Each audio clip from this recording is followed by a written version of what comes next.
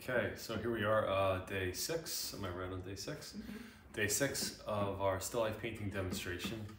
As I jump into today's work, I don't have any new ideas.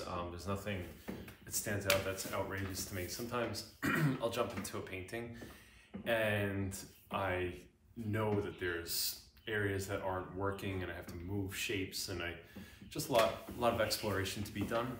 But right now in this painting, I'm enjoying myself. I'm pretty happy with it. There's nothing that's standing out to me as being egregiously wrong. There are areas that aren't necessarily clicking, but that's not because I feel as if there's friction in the gears, so to speak. I just have to keep working. So I don't want to complicate something, and so I'm just going to jump right in. I am making a quick change, and if you look over here, there's a very small change, but I felt like there's I don't know, I don't like groups of 4, not as a rule. So I would never say to artists, hey, you can only have odd numbers. I don't think that's necessarily, I don't like that. That's all I can say. So you can have 4 of an object, but somehow the placement of this 1, 2, 3, 4, it just feels too even, 1, 2, 3, 4. I don't like it. I'm not crazy about it. I haven't been crazy about it from the beginning, and yet I want each one of these to sit where they are sitting. So then my idea was, I think I'm going to put an egg back here. The other thing I haven't liked is that these 2 eggs feel so similar in terms of shape and orientation. That's why I haven't really masked this egg in. And so what I'll probably do is take one of these eggs and maybe point it more as if it's looking over the side or something like that. Not really 100% sure on that guy. I will get to that eventually, but I'm gonna put another shell right here. So let's switch over to the other camera view. And if you want to zoom in close with me, we'll take a look at somehow that. Okay, our other camera view is upside down. Give me one moment, Facebook world. I put the camera in the module, or in the holder, incorrectly. Sorry about that.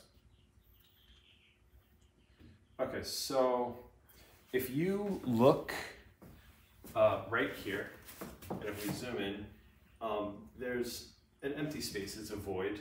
It's fine that it's that empty, but I just kind of want another element right here. And what I like about that, I don't want to completely block that alleyway. What I like about that is this is light on dark. This is kind of light on dark. This is light on, well, it's light on dark on light, but there's a lot of sameness going on here. And then back here, I've made this area so light over here that we have the potential that I could sit in the shadow and yet create a silhouette back there. It's just visual interest to me. And so that's the first thing I'm jumping into today. And I'll just start painting. So jumping back over here to the palette, I've already transported all of my colors from before the weekend, and I put them out on the palette. And I'll talk a little bit about what colors I'm using. We have new people tuning in, and I kind of get a steady stream of messages asking what palette I use. And I'll have it set up in the future so that you can more easily access it.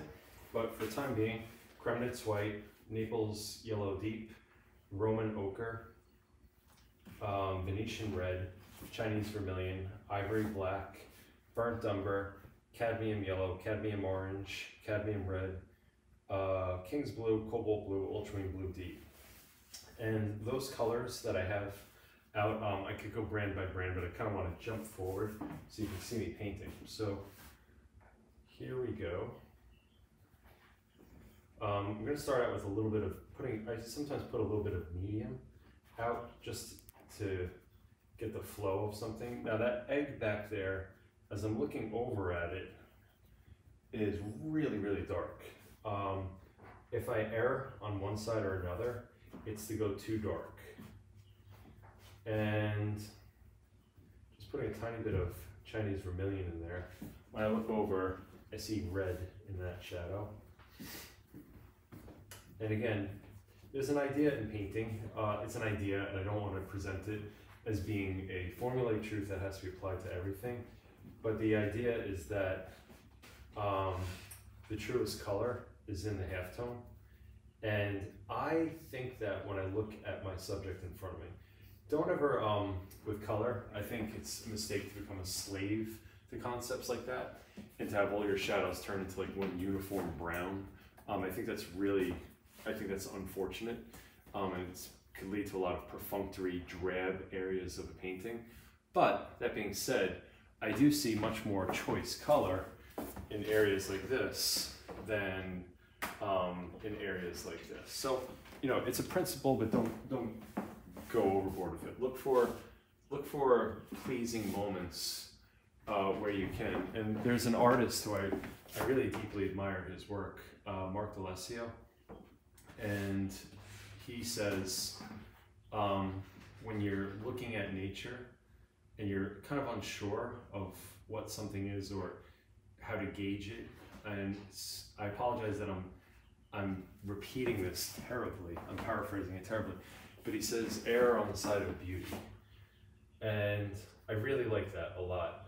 And so I'm going to put in more of a choice color than I am just like a drab, and a drab kind of brown or something like that. So there's a punch in here. There's even like a bit of orange in that.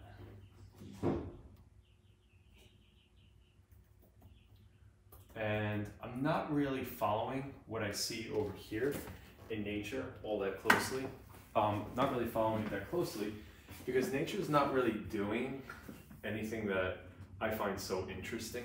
And I don't want to put in anything in such a central position in the painting that doesn't relate well with everything else. So as I say, every time we jump into painting together, please feel free to chime in with questions and comments.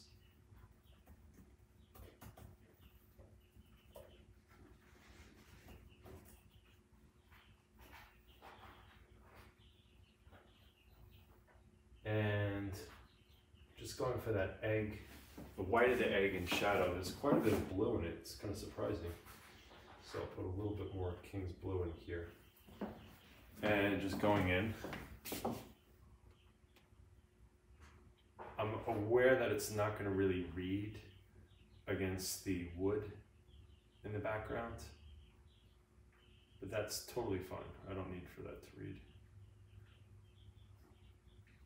It can get lost at that point. Okay, so standing and staring.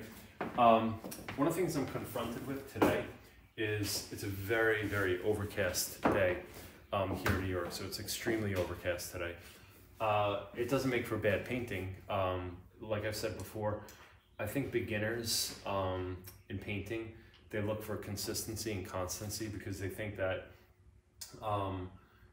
the game of painting or the act of painting is just trying to capture stasis and trying to capture, let's just put it in two-dimensional terms, trying to capture two-dimensional shapes so as to represent reality. But that mindset with painting evolves as you go along, and instead of trying to just capture something in front of you, you try to understand what's in front of you.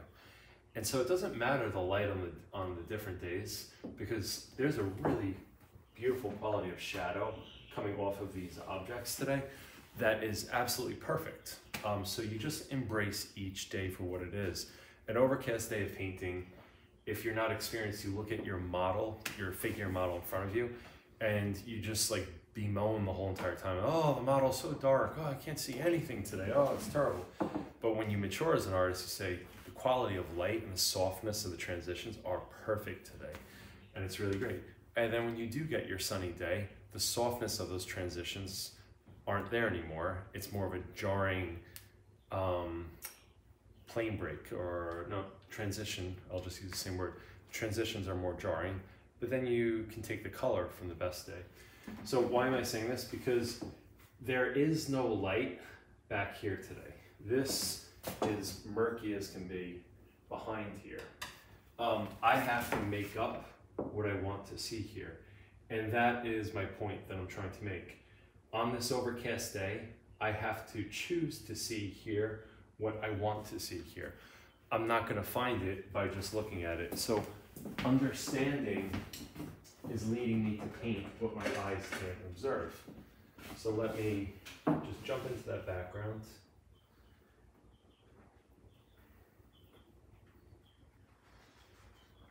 And as I speak to you, my sons are outside of the window playing in the garden, moving stuff. It's so cute. And they all have their Irish caps on. Okay, so I want to carve, I can't really do much more to make this egg, to make sense of this. I'm going to check to see that I like this color. I actually really like the color I just mixed up. That's perfect. And I'm going to double back here, and now I'm going to carve out this silhouette back here.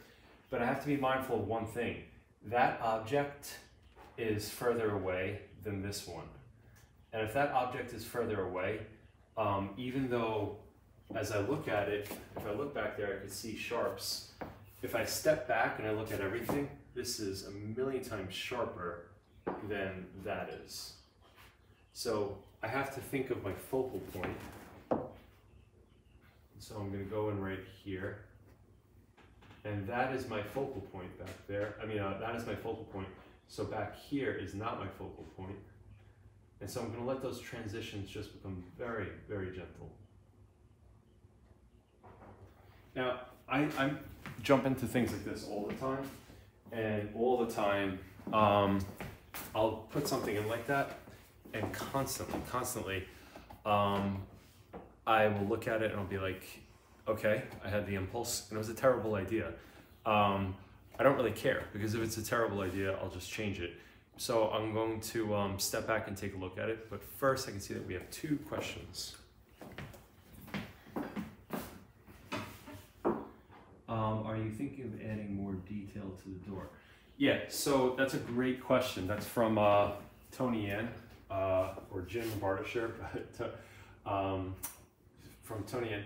And so all this information back here, everything through here, I'm going to wait to see how the foreground develops before I really go too much into the background.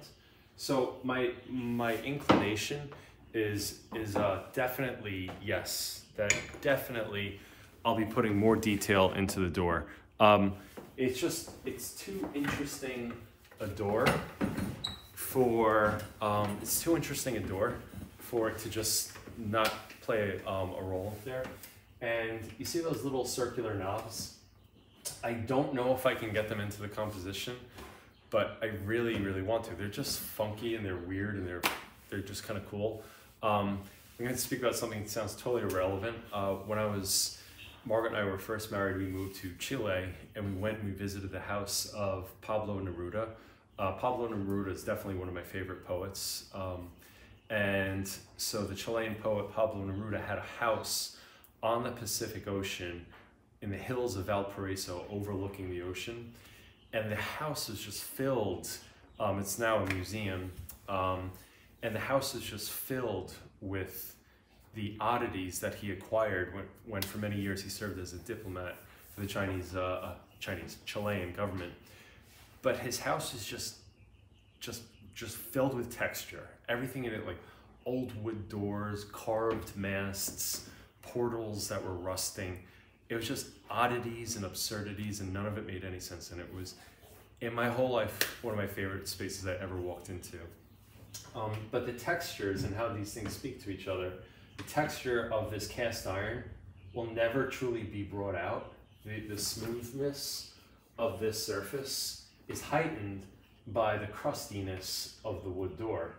And the crunchiness of the paper bag is heightened by the smoothness of the creamer. So all these textures definitely will be brought to play between now and the end. I just don't know how far yet. So to jump over to another metaphor, this is my main melody right here. That is my background. And you hear this all the time. I love using different composers as an example. And one composer who used textures in such a great way was Tchaikovsky. And when you have these sleepy, washy passages, and then he'd have his star melody emerge from that. So this is kind of like my atmospheric passage right here. That's my star melody. But once I have a better idea of what's going on here, I'm going to double back, and they're going to play off of each other. So that was a great question. And is there another question? And okay, so another question is, let's see here. Are you going to take out the egg in the foreground? Oh, so this egg right here, am I going to take this one out? I don't know, because I still am thinking of putting the spoon right here. Actually, probably I'm being a little bit lazy at this point by not putting it in yet. And then I'm going to know if this is clutter. My leaning is uncertain because I like that egg so close to the edge. It's kind of fun. It creates like this tension. So I want to leave it in, but then compositionally, it might just be like too much like a ping pong ball, like boom, bing, boom, ping pong, like, I don't know. So I'm gonna say. So, okay, jumping back to the canvas, sipping some coffee.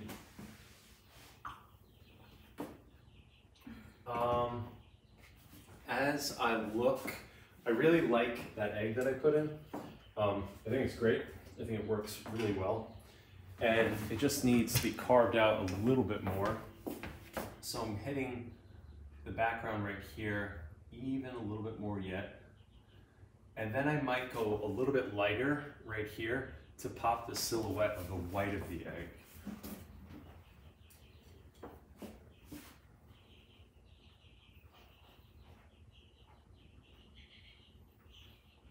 So I'm really just going with a washed out brown gray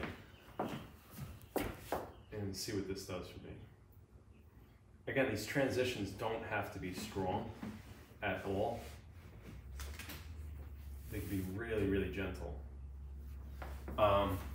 That's not reading yet, so I'll just go a little bit lighter.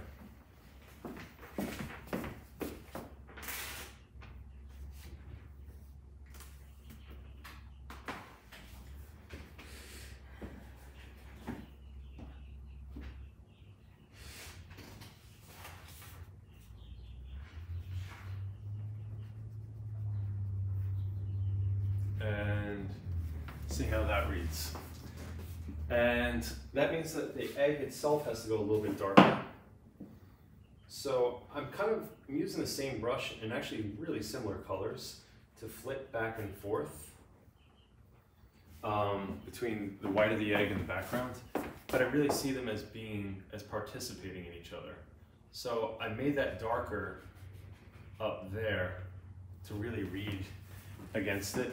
I don't know that the shape makes perfect sense, but I do really like the value. I think the value, these transitions, I think it took a moment that was otherwise just kind of quiet and nothing special, and I think it brought yet another moment of visual interest. And okay, so I've kind of like masked that in. I've been thinking for a while that my cast shadow coming off the back, so back here, that it's a little too high and it could come just a hair lower, and that will only serve to pop the value of this egg silhouette a little bit more. I can't go too low because then I'm implying that the footprint of this is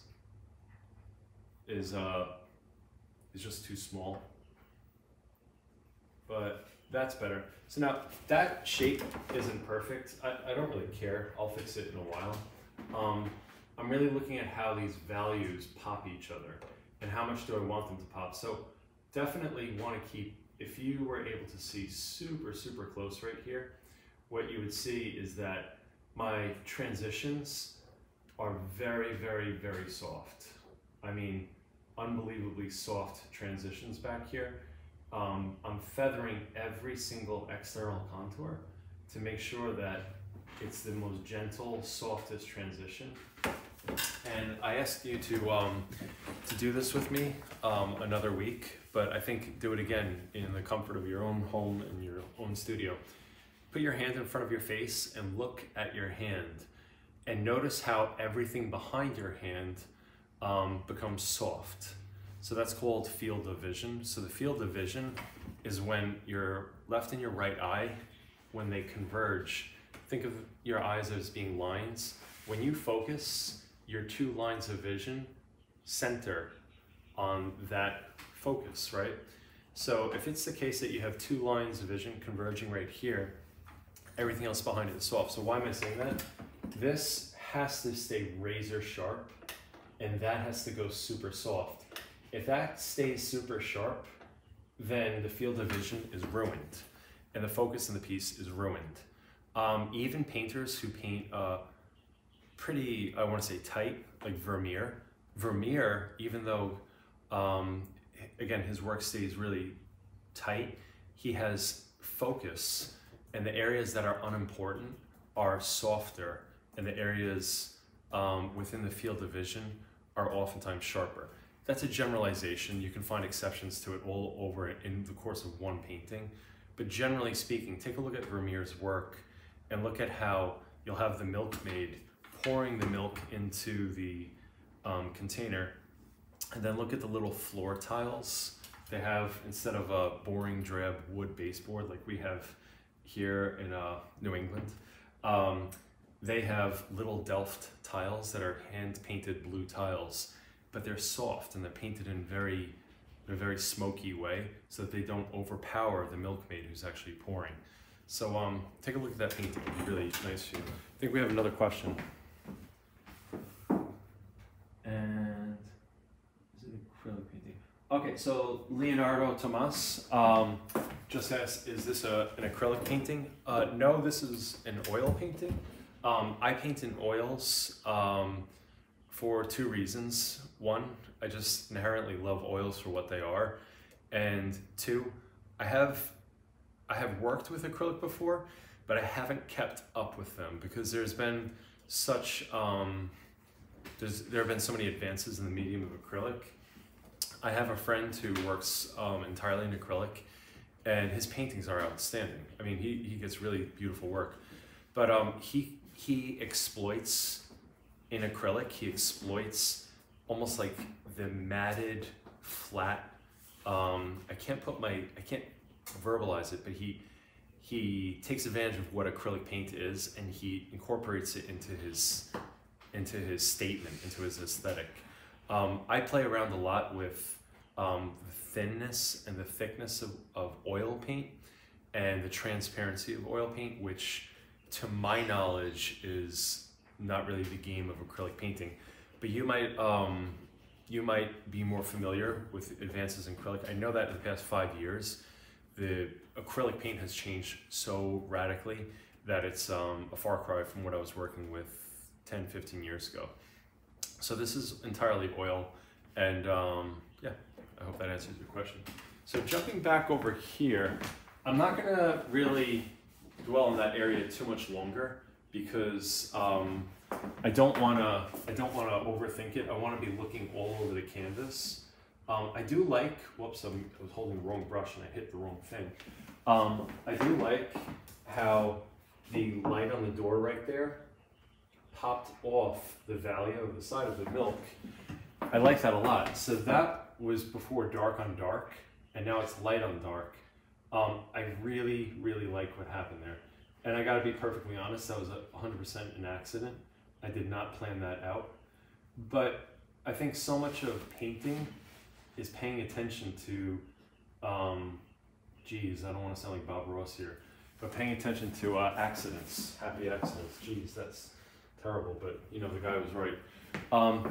Do any of you guys know the story of how the telephone was invented? Alexander Graham Bell. Actually, I think we have a 1 minute disconnect, so I think your comments aren't going to come through.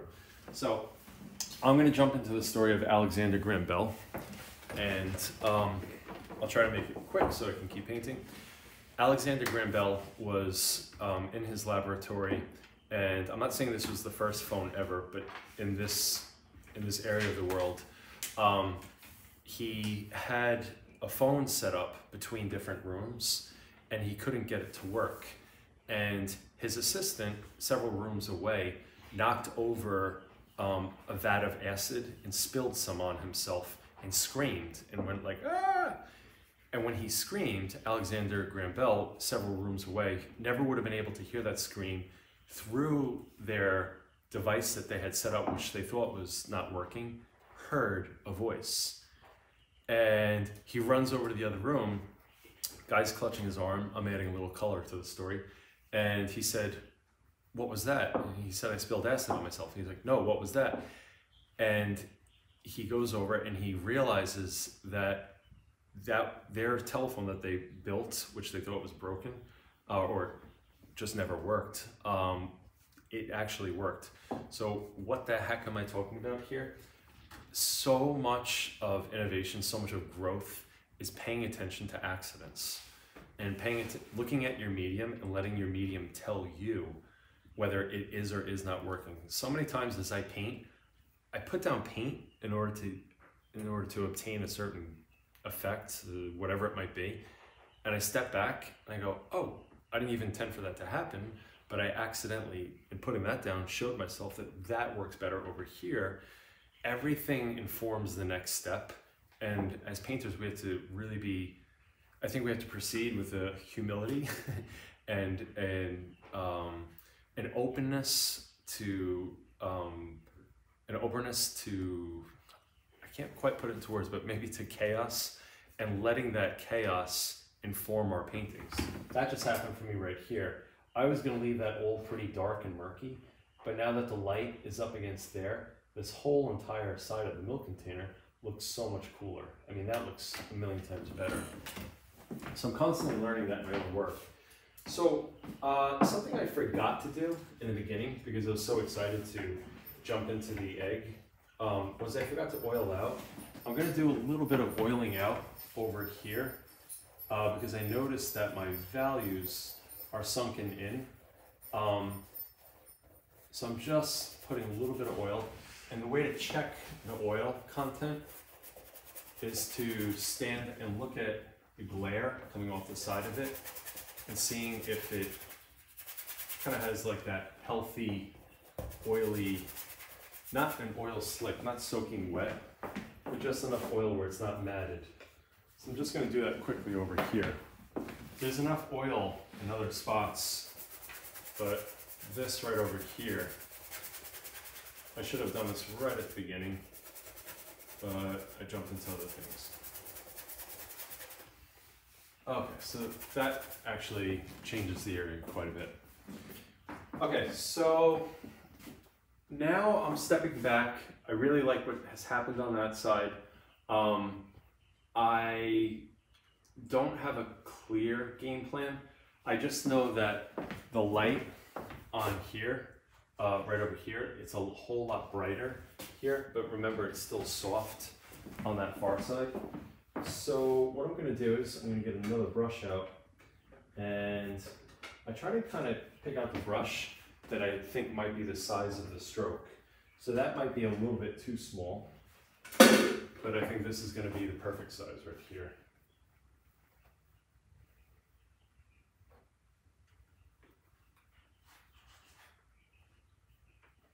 And I see a whole lot of, this is a very washed out highlight. There's not much color in it today. The other day there was green and blue in it, but it needs to go brighter here.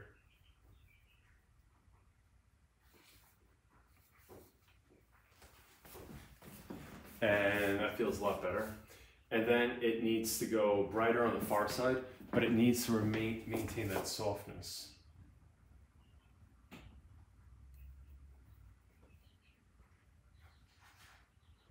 So I'm putting in this highlight, but I'm softening it as well. And remember, the more you soften something, the more you diminish its value. So if you put down paint and let's say you put down pure white paint and pure black paint, that pure white paint, if you blend it, if you regard paint as being, let's say, peaks and valleys. So if this is white and it's all the way at the top and it's really bright, and if this is black and it's really resonant and dark, and let's say you just start blending it, the more you blend it, the more the peaks are going to be lowered and the valleys are going to be filled until everything is just, instead of being the Rocky Mountains, it's Kansas. It's just flat. Why does that matter? Because if I put down a really bright highlight and then I soften it and soften it, with every stroke, that highlight is getting darker. So you have to remember that about the quality of the impastos that you put down, the value you put down. The more you blend it, the darker it's going to become until it's just flat. It just becomes a mid-tone. So really I'm speaking specifically about impastos there. And it still is even brighter yet, right here.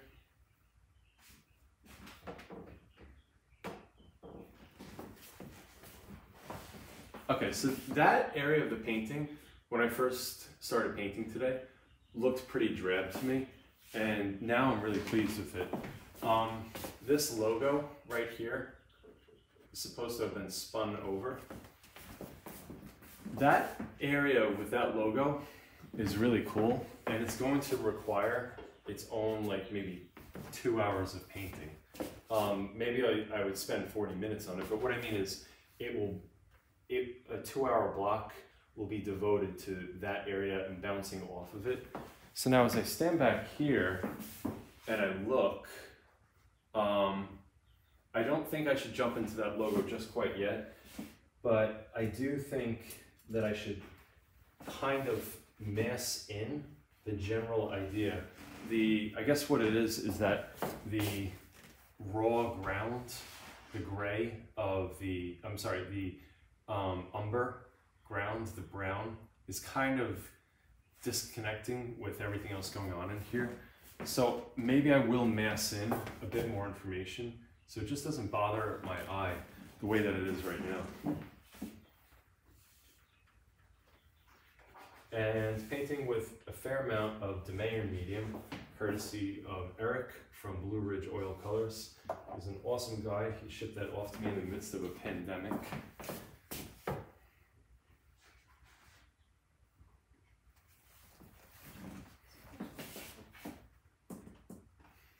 And massing over here.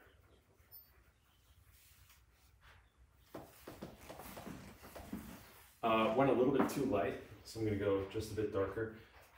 Especially today, where it's so overcast, everything is very, the colors are not in this silver, they're not resonant. I'm sorry, within this glass, it's very silver, the colors aren't resonant.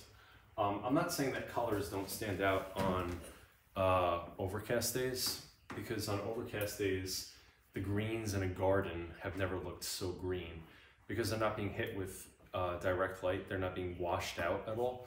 So sometimes an overcast day can have the most subtle color and the richest in its own way. But that's not going on here right now, because the brown base of this wood is not coming through today. So everything is pretty silver. So I think there's a question.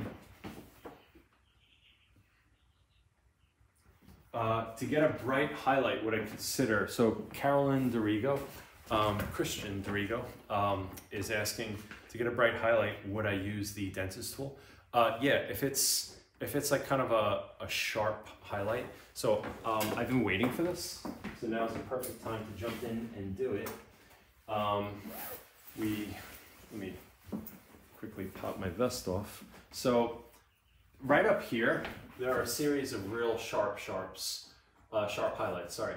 And those sharp highlights up here, definitely can be painted in, but get really close to a Rembrandt painting. Get as close as you can get before the guards start yelling at you. And look at some of the highlights he puts in. You can see that Rembrandt would scratch in certain passages. So what I will do in certain passages is scratch right back to the very ground of the paint. It doesn't really show up there. I think it probably we'd have a hard time making that show up on the internet. But if you were in the room with me and you saw me scratching this, you would notice these little silvery kind of like highlights popping off. And I probably will do it a little bit, like right here, there's some lettering. I don't at all care what the lettering says, but going in like this and scratching in. So that is something I do really often in my paintings, where I go in and I scratch the actual ground of the canvas itself. And I like the effect that it has. It's something that can never be painted in. And so maybe you can see right here, it's this subtractive end of painting. So additive is the end of painting where you're putting on more paint. But the subtractive end of painting, it just brings a whole different quality to it. And again, these are things that can't be put into words. But I think it might be productive if I grab this camera and come even closer. So I think I might pop the camera, and here we are, and go even closer yet. So let me just do this quickly, just like that. And again, hard to pick up over the live stream quality of the internet.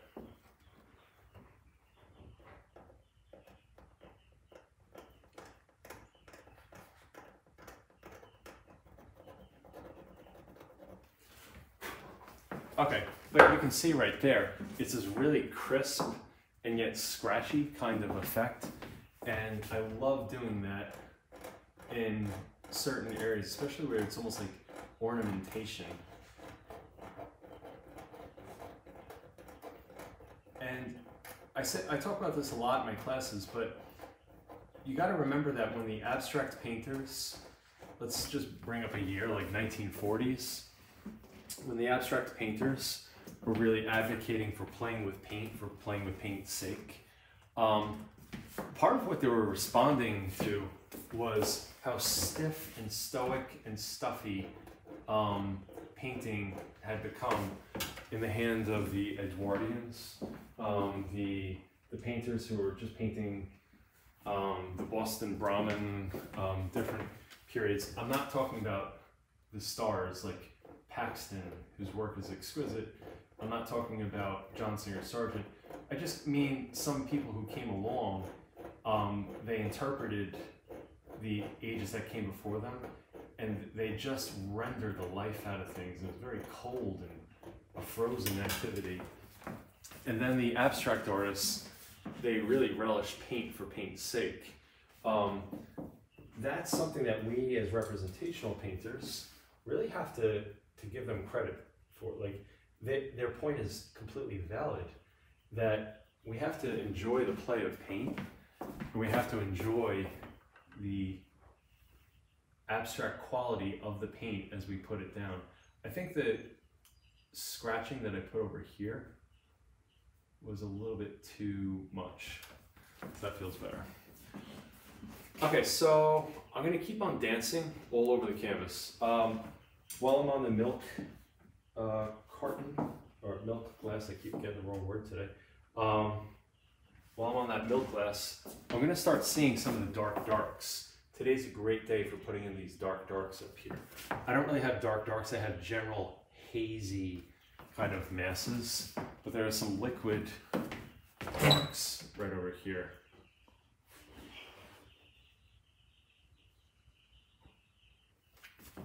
And some of them can be really sharp, especially up there. So to get that sharp, I go in, I touch it with a bit of Demayer and medium.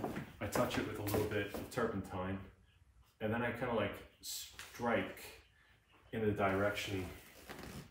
I can't do this in too many places because it's not so sharp in so many places, but I can put it right here. And I just hit it, I just strike, and then I just leave it. I'll do that a few times. I see it also up here.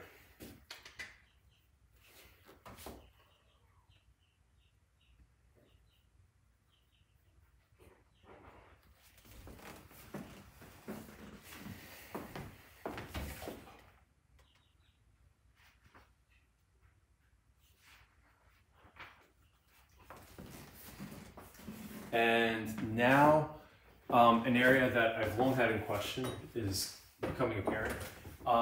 This is dark on light. Should this be light on dark? That's light on dark right there. My answer to that is no. I think this should also be dark on light right here. And you could say, well, how did you come to that conclusion? I don't know, I'm just looking at it, and it feels like it breaks up the monotony. I don't want it to be this whole side as being dark on light, and this whole side being light on dark.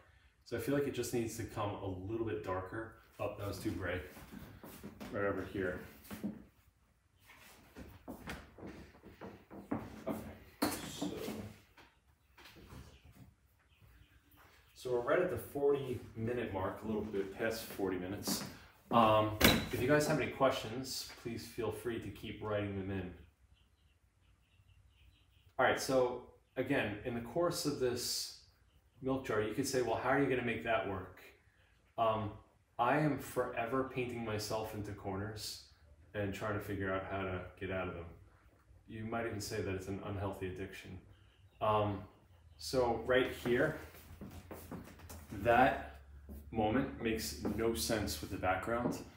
I'm aware of that, and yet I'm not going to let it go. I like that. It requires that the side of the milk container go a little bit lighter, which in fact it is light over here. So I have to go a little bit lighter here. But do you see how the background is pulsing now? Like there's this real, look at how the background breathes. And how it goes dark to mid-tone, dark, mid-tone, light to dark. If you just, for a moment, don't dwell on, I don't know how to say it, don't focus on the milk creamer, focus on just the background, and look at how many transitions there are just behind this creamer. Look at how many moments change.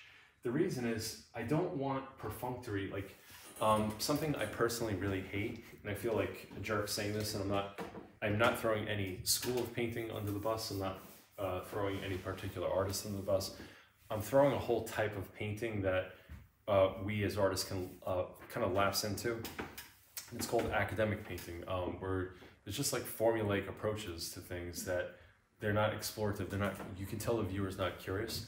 So the monochrome backgrounds can really just be drab and academic. I said this another day. I have a friend who's a painter. He's an incredible artist, and he puts in completely blank backgrounds, and it looks modern and fun, and it has like a pop to it, like almost like pop art. I love it. It's absolutely great. But sometimes just monochromatic backgrounds, they just look so depressing. Like you don't want to live with that. There's just nothing to it. I like backgrounds that pulse and breathe and change, because in a way, there is no such thing as background, there is no such thing as foreground, it's just two-dimensional shapes. Are they pleasing? That's the question. So right here, I have no idea how I'm going to make that transition logical or just work, but I'm really pleased with how that popped that off right there. So I'm not going to let it go. I'm going to keep it, even though it makes absolutely no sense. And I'm going to go even a little bit lighter right there.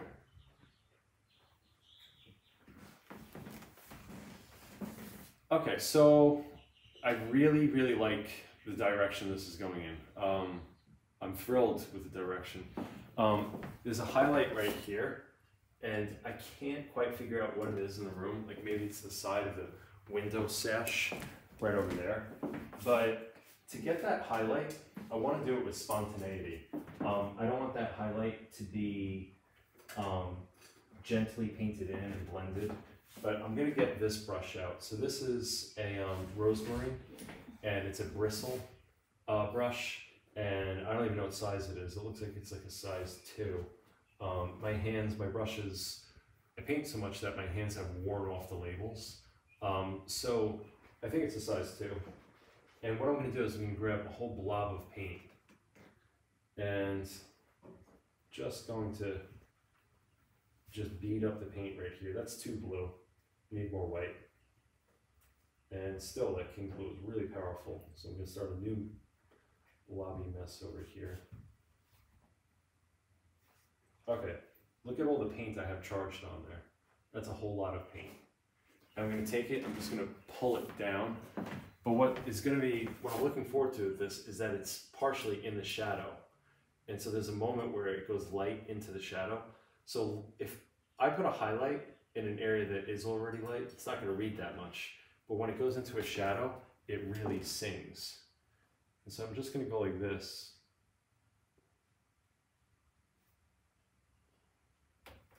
And just drag that over. I don't know that that's going to stay, but I see it right now, and so I want to chase after it. It's a little bit brighter right here. And again, like leave some of you don't have to blend any of this. I don't like the quality of it at the bottom. There's a huge bead of paint where it's going into shadow. So what I might do is pull it in the other direction and let it taper. But I'm not really blending it. I'm dragging it. There. So there's like a taper. I like that. I think that's cool. So this area over here is feeling a little bit too dull. I dulled it down the other day on purpose, but now it's gone too far, so I need to put like some spark back in there. I'm not going to use this brush for this. I'm going to actually go down. I was talking in the description of today's painting lesson.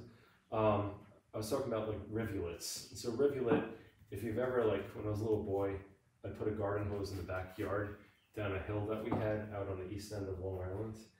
And I'd watch, with my brothers, we'd watch the water go down through the grass, through all different stones, and it'd make these little paths through between all the rocks, between the grass, between the vegetation, and those are called rivulets. I loved that as a little kid. It was so much fun, and tracing like the pathway and predicting where it would go.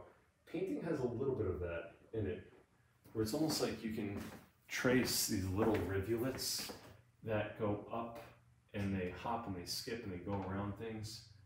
And it's like light in and of itself. The passage of the light is, it's fun to like trace its course.